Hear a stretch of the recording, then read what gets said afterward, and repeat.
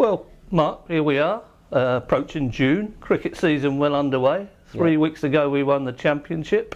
Bet you were hoping for a quiet summer.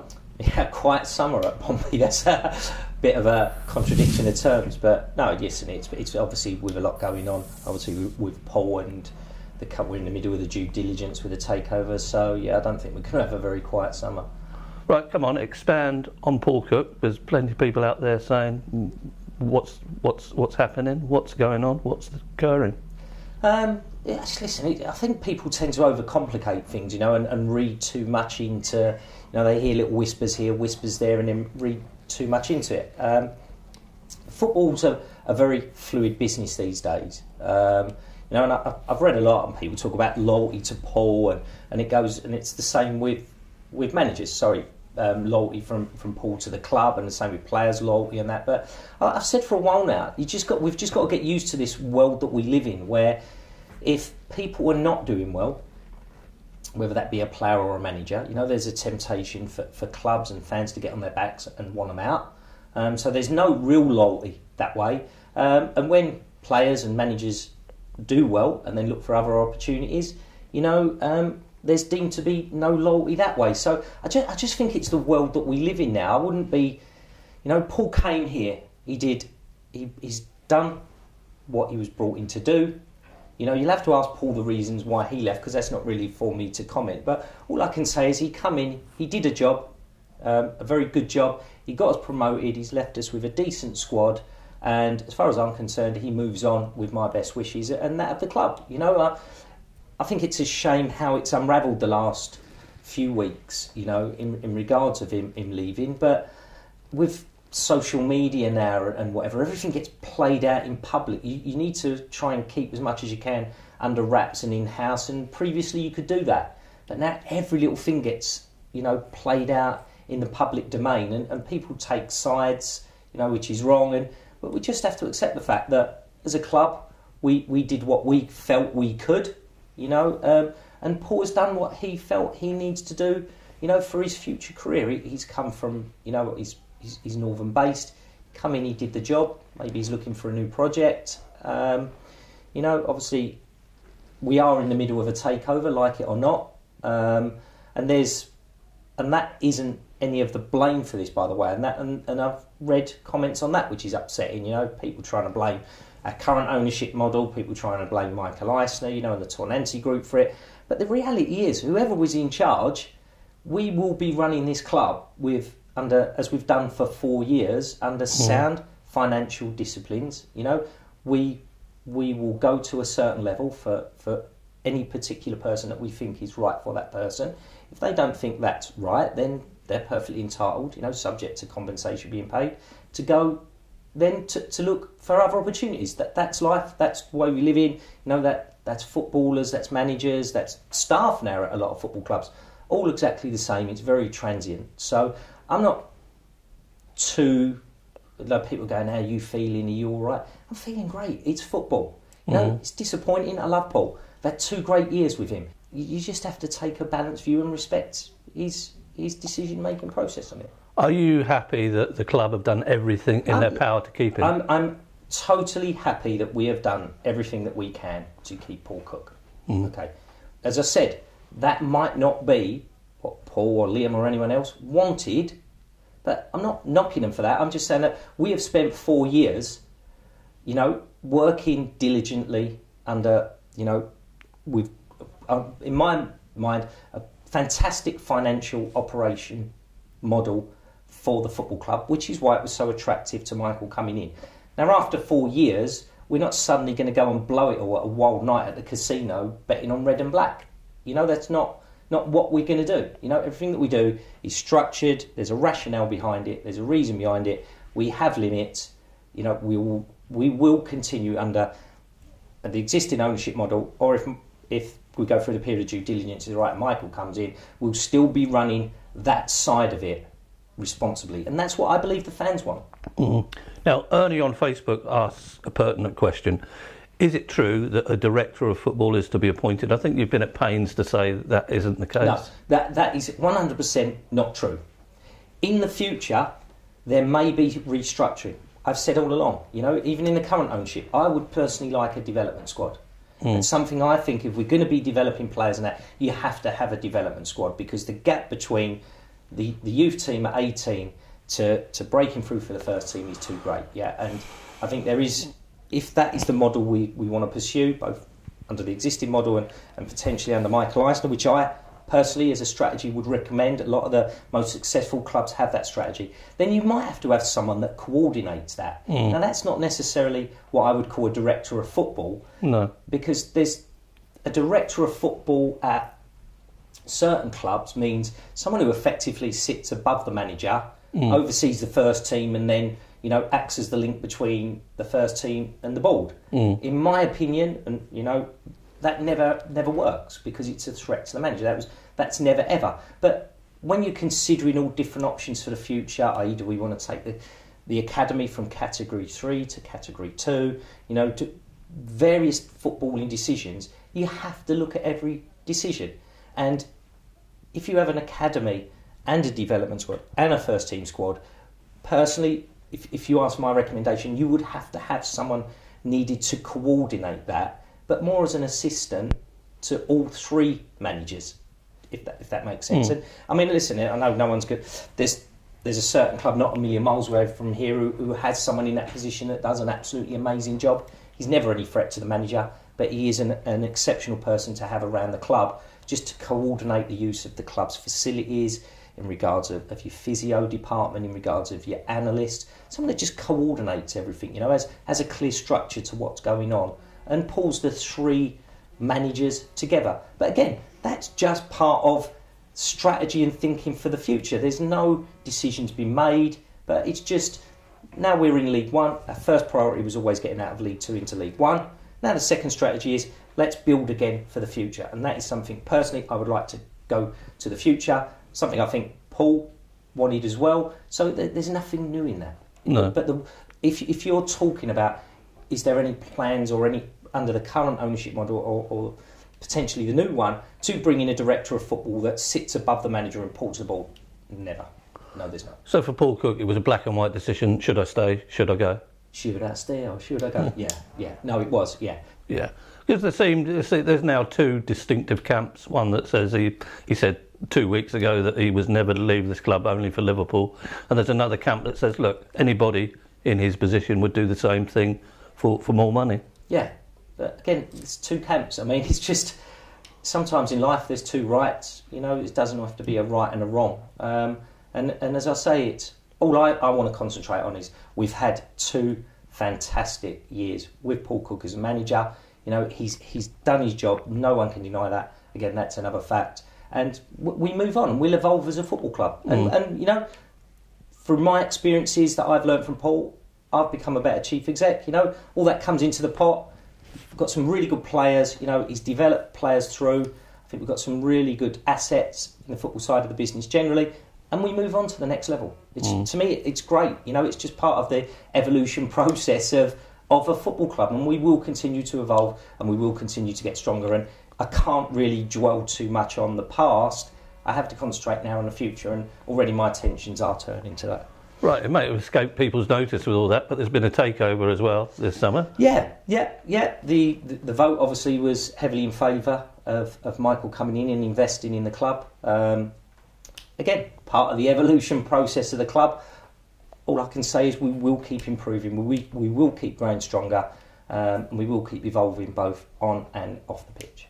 So let's move forward. Carl on Instagram, how quickly will Fratton Park upgrades be getting underway once the takeover is completed? Well, I would assume before the takeover. No, we was clear prior to the vote that, you know, there was a sum put aside, the remaining money that was in the escrow account. All that work's already commenced.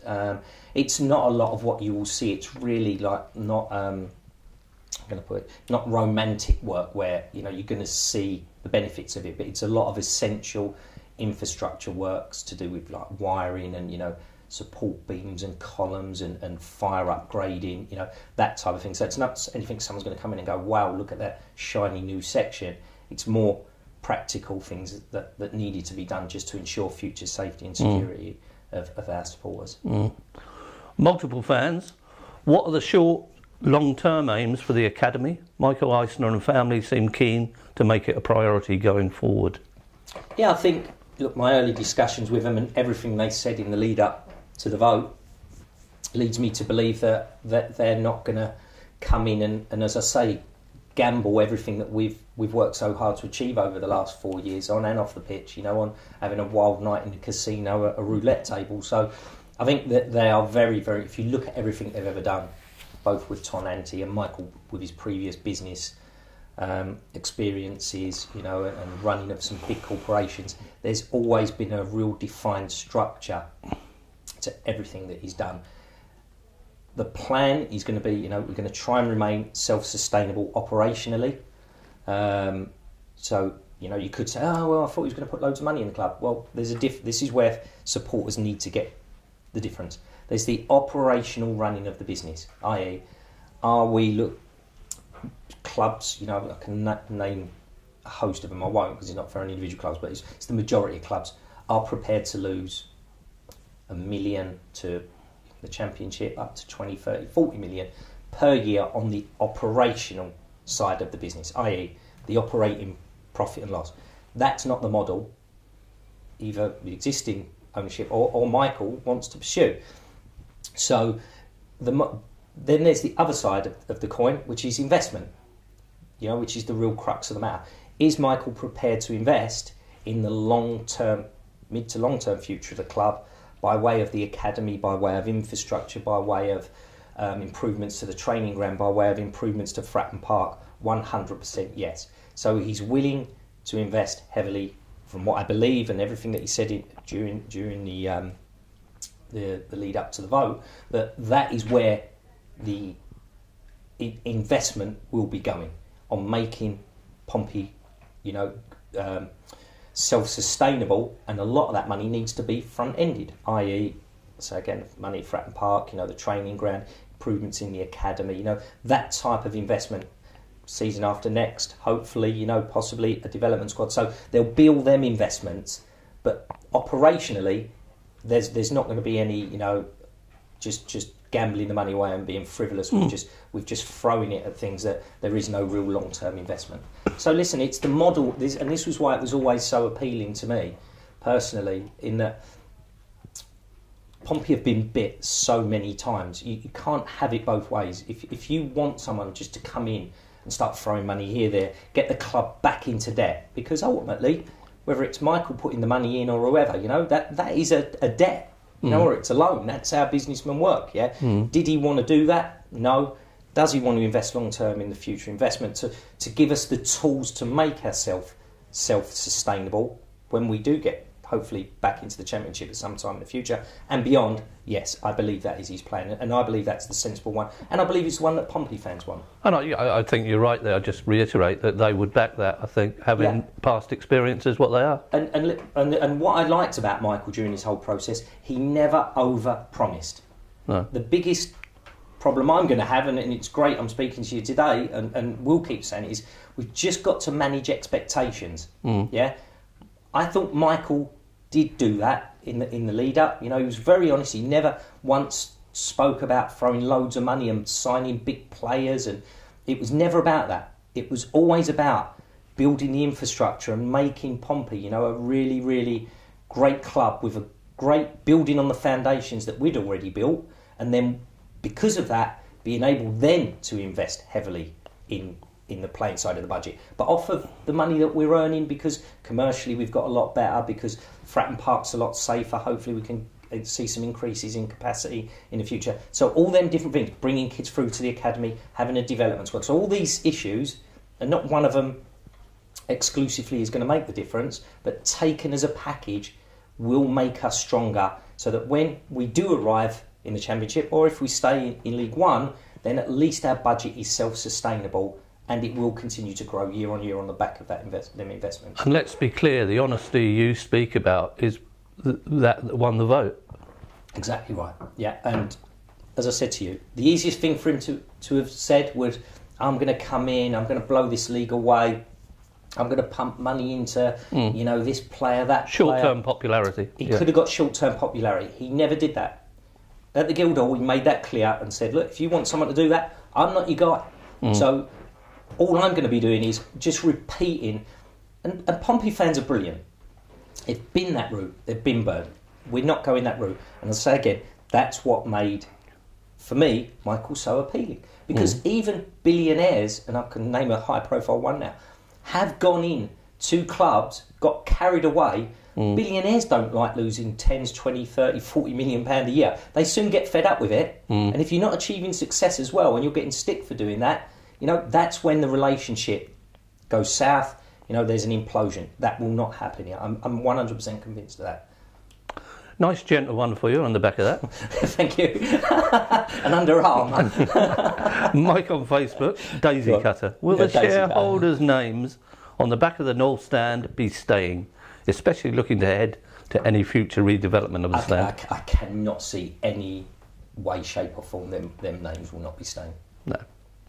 So there'll always be... They'll always be there. Listen, if there's a development in the future and that doesn't fit, then there will be another wall where, even if it's engraved in a different format to fit with the style of any new development, then that will take place. Forever and a day, the shareholders that saved this club need to be remembered and respected, and given that special place, 100%. Yeah. Michael on Facebook, what revenue streams are Michael Eisner and his family looking at expanding, creating to grow financially? I think that one of the things we've always tried to do here since, for the last 4 years is to an element save costs as well as trying to maximise the revenue what we got in. I would assume, I think, Michael's a revenue grower. So there's a lot of things like in a few months' time, as an example, we're going to be launching iPlayer, which will enable fans in foreign countries to be able to view live TV games. So, as an example, where we would have had the one camera, and we might have to start off with this because it's getting so near to the start of the season.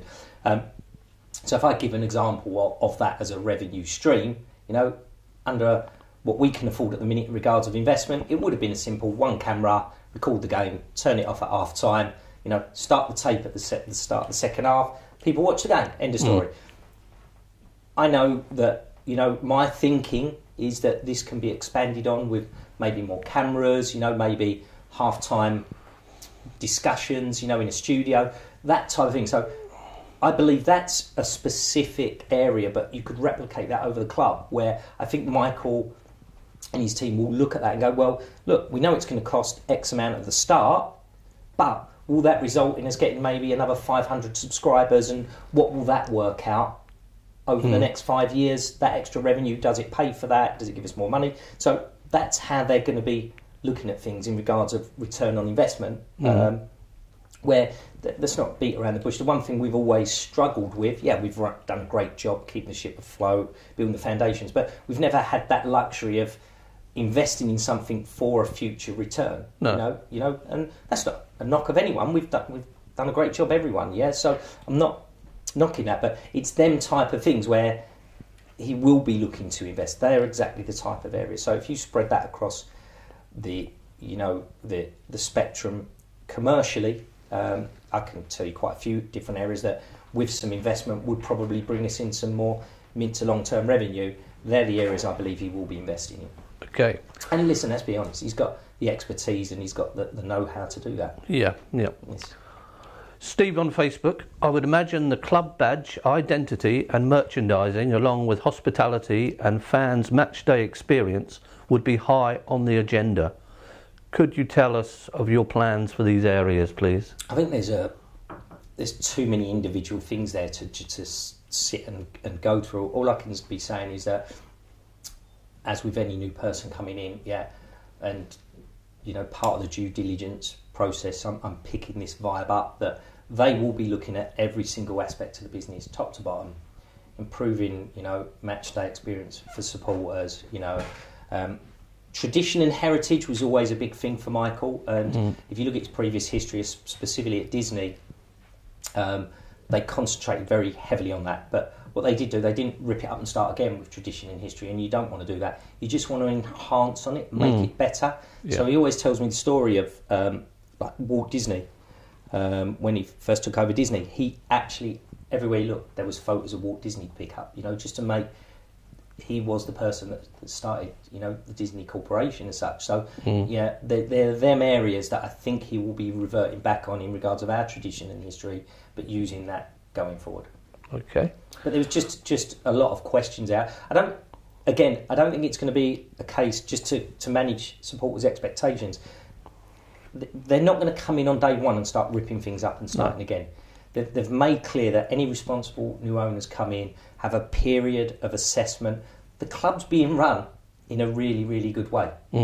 So it's not like we're in free fall, we're on the verge of administration or whatever, The club is being run in a very, very good way, yeah? So he will be coming in, I believe, and it's a sensible way from my discussions with him. He'll come in, they'll look, they'll assess, I'll work with them on different aspects of the business, where there's investment needed, where there's changes needed. It'll all be done with consultation. We're going to have the advisory / operation / heritage board all tied into it. So everything will be done, with a lot of thought behind it. No knee-jerk reactions, but don't expect on day one to come in and see changes, because the downside of what I've just explained, i.e. the thought process that will go behind changes, will require a lot of thought, and it will require a lot of time. Okay. Now, you've been asked this several times, but let's ask it again. Mark on Facebook, will these monthly Q&As continue? Oh, 100%. Without a shadow of a doubt. We've often talked about this. It's not always been good months. We've had bad months. Today's a bad day. Paul's left us, which is a shame, blah, blah, blah. But I'm still here, and I think you've got to be consistent like that. You've got to be prepared to sit here and do it when it's good times and the questions are quite easy. And you've got to be prepared to sit here and do it when the questions are not so easy. But all I can say to you is, yeah, you've got my word. Honestly, as long as I'm the CEO of this football club, they will continue monthly. I think what you get here is people are frightened of change. We get it at supporters club meetings where they say, will our supporters meeting to continue? Of course, they will. Yeah, exactly the same. All I can say is, look, as long as I'm here, and I'm assuming as long as, the existing board and Michael coming in, because they both are quite actually very much aligned on their thinking of how to run a football club. There's not a lot of difference there, really. Then it'll just carry on as it is. Interaction is key to what we do, and it's a huge part of the success we've had here, in my opinion. So, to end, one man never defined a football club. Now you're looking for a new one to come in at the helm. So that's going to preoccupy you for the next few weeks? It will. They always say it's the biggest. Well, it's the truest thing saying in football, and there's a lot of crap sayings in football, but this is so true. No one person is ever bigger than the football club. The football club is about the fans, it's about you, it's about Dan, it's about me, it's about Debbie on reception, it's about Tony Brown after. It's about so much more. And we're all part of a team. No one person is bigger than the team. Yeah. So, however, the manager is obviously a very, very important person at a football club. That goes without saying. So, we've already started looking. In any business, you don't wait for the inevitable to happen. You're already pre-planning. So there's been, for quite a few days now, I've been working on a contingency for that already, and I've been working with the board. They're fully aware of it, and I personally think for the where we are as a club at the minute, it is important that we just to try and get someone in as quickly as possible. Is the key word for next season in a new division consolidation? Yes, so I don't always like that word because that takes away ambition. But I think if you look at a lot of clubs, when they do get taken over, there follows a period of turmoil. And I'm really, really personally very keen that we don't have that turmoil. We continue to grow as we have done. We have bumps along the way, i.e. Paul leaving, but we just get over them bumps and we carry on again, and I'm sure that will be the case. So there will be, in my opinion, next season, whenever you go up a level, there's always a trying to find your feet. Some players at some clubs suit the division above better, others don't. So you could go up as champions in League 2 with a set of players that don't fit particularly well in League 1. Likewise, you could go up via the playoffs in League 2, but have a set of players that fit really well in League 1, So there's, just because we was champions doesn't mean we're going to, be higher next year in League One than the other League Two teams. It's a start of a new season and that. But I think it's important we go up there. We do find the level. Consolidation, stability is absolutely key. But with an element of ambition as well. So, but I think next season will be a very, very exciting season for us both on and off the pitch. I'm really looking forward to it. Well, I'd love to say now have a quiet summer, but invariably it won't be. So I don't think it will be, but it never is in football, And I think when the time comes, I've always said this: if you've got time to go around the golf course, you shouldn't be a CEO. And I never play golf, so I was going to bring that up, but I've never had time for that. So okay, well, thank you for your honesty once more. Thank you very much. Cheers, Johnny.